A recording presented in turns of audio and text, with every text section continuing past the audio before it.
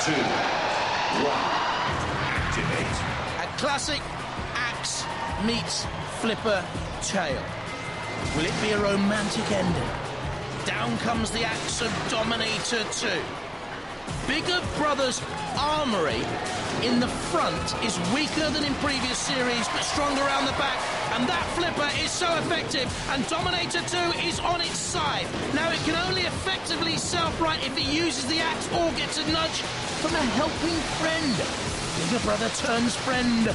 Dominator 2 becomes foe instantly, driving Bigger Brother into the CPZ, the corner patrol zone, bossed by the house robot. Bigger Brother back on the offensive. This is a very good battle developing here.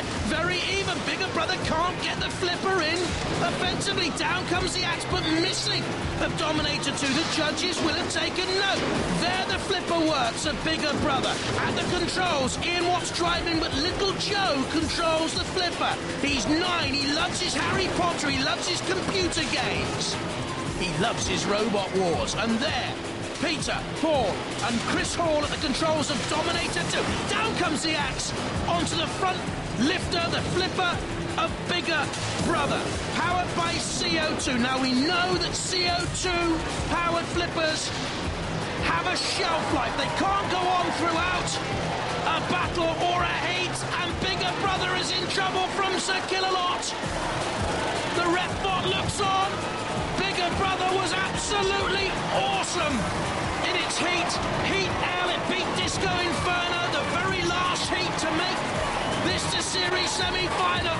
And Bigger Brother, for me, this would be an upset. I thought they beat Dominator 2, I must admit, but they've turned turtle now, self-right very quickly, so there is still enough CO2 in there. Ian Watt's driving, a lecturer by trade.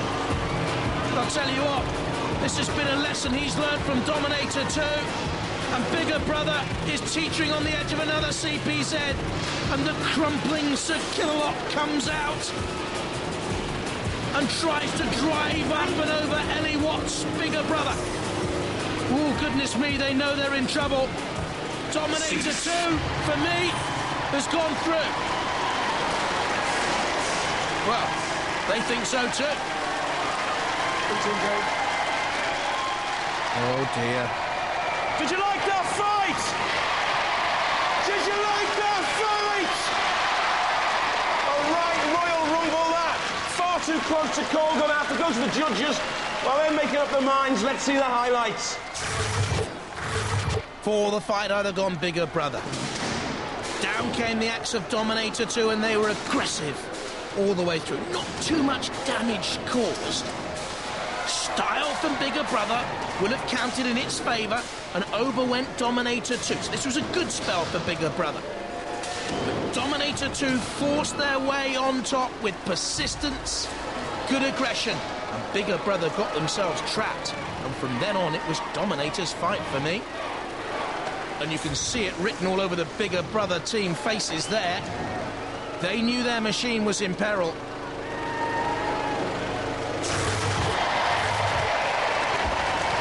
The judges have made their decision based on style, control, damage, and aggression. Quite controversial, this. They've gone for Dominator 2!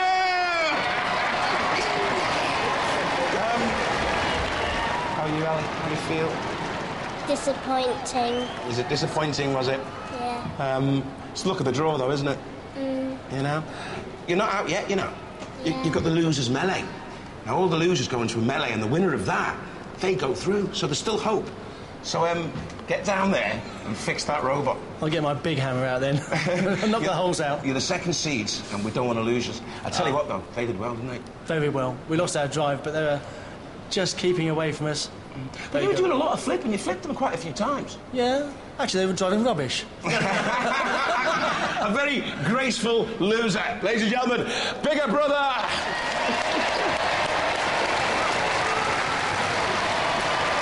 You were sweating there, weren't you, eh? I was winding you up. And you done it well. You thought there was going to be one of those judges' controversial decisions. That would have been very controversial, yeah. They're the second seeds, man. Yeah. You just whack them. Oh, If so you can good. beat Bigger Brother, you can beat anyone, can't you? We're going to give it a best shot, yes. Oh, do you think you're going to do it? Oh, We've got to do it. We must do it. Final. We must. What about the quiet one at the end? Should we get a box for you next time? I think you need one. Ladies and gentlemen, Dominator 2!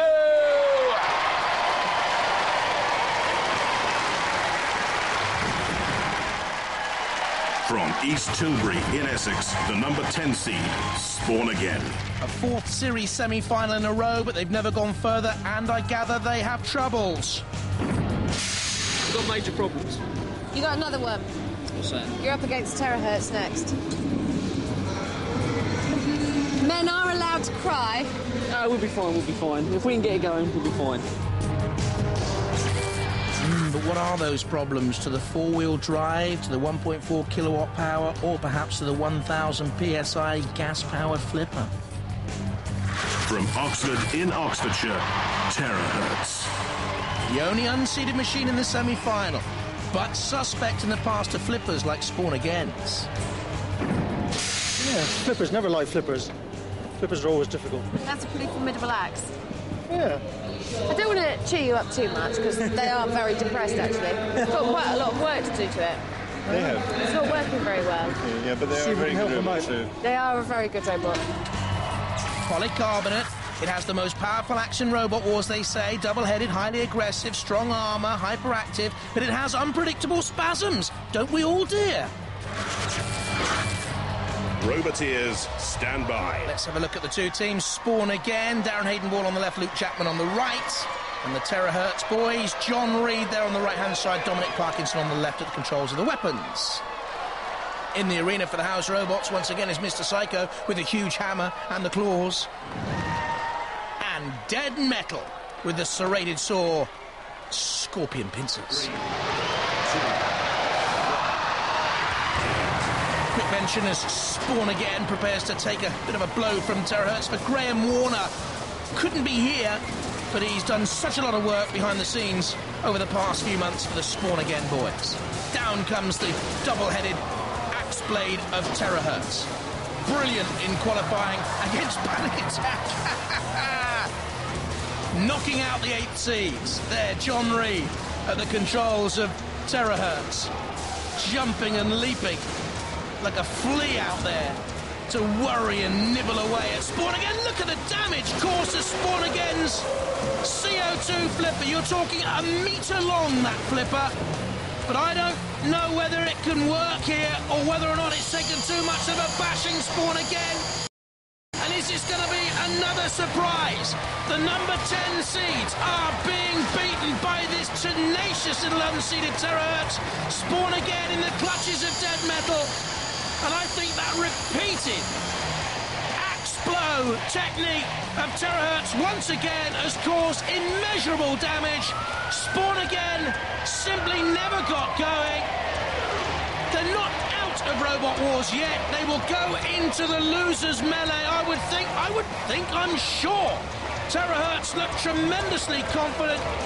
We know them from the past, of course, in Robot Wars, but they've never been beyond the heats, either with their previous incarnation as Kilohertz or now as Terrorhurtz. They will march on, though, and it's Spawn Again, destined for the losers melee.